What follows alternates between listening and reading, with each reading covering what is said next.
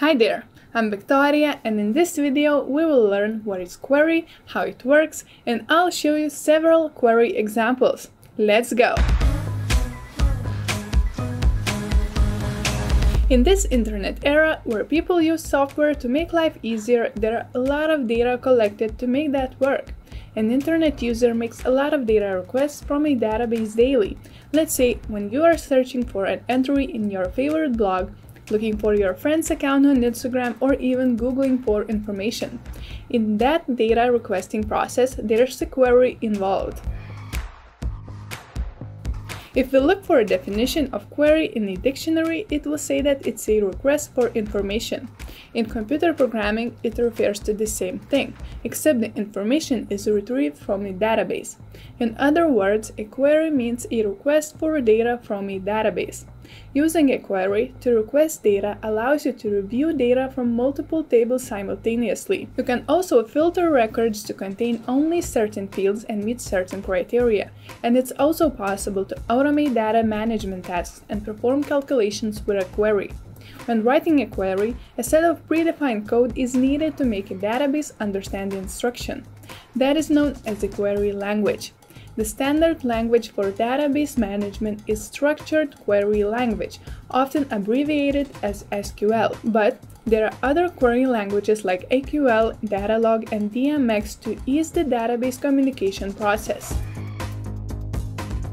Imagine when you are requesting information in a clothing store.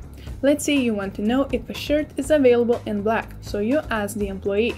Then, the store employee will process the meaning of your request and provide the information you need. In a simple way, that's basically how query works. It adds meaning to the code, so that system will understand and execute actions accordingly. Using a query language, be it SQL or any other, the user and the database can exchange information as long as they're using the same language.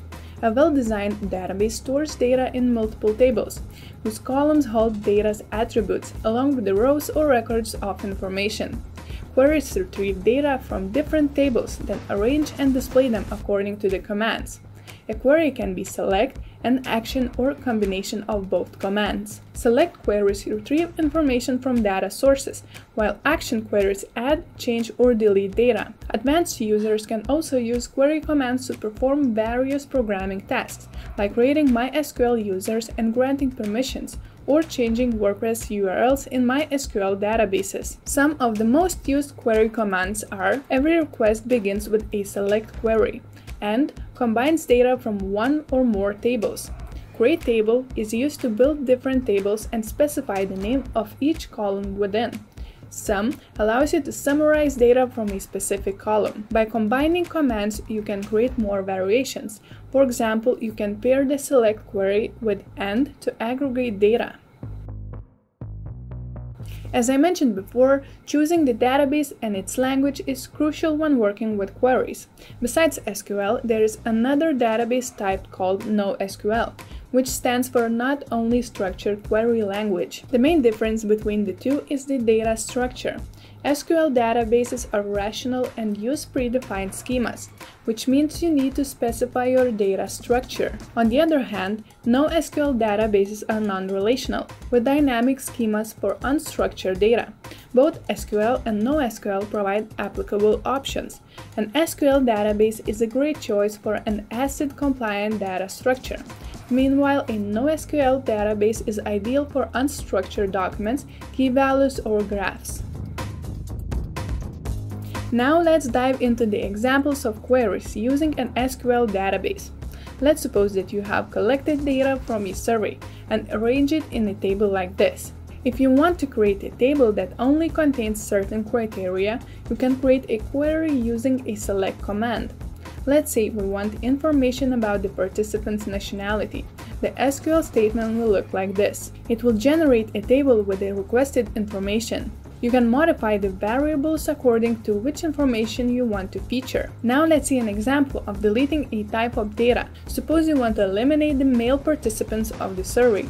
The SQL statement will look like this. We will get an output like this. To change the record, we can use update and the where query to specify the row. For instance, writing an SQL statement like this one, we will update Mary's age on the table. In the broader scene, the insert into query inserts data into MySQL database via MySQLi and PHP data object. But in this example, I will show you how to use the insert query to add a new row to a database table. To specify the columns we want to fill and their corresponding values, the statement will look like this, where value 1 is the value of the first column, value 2 of the second, and so on.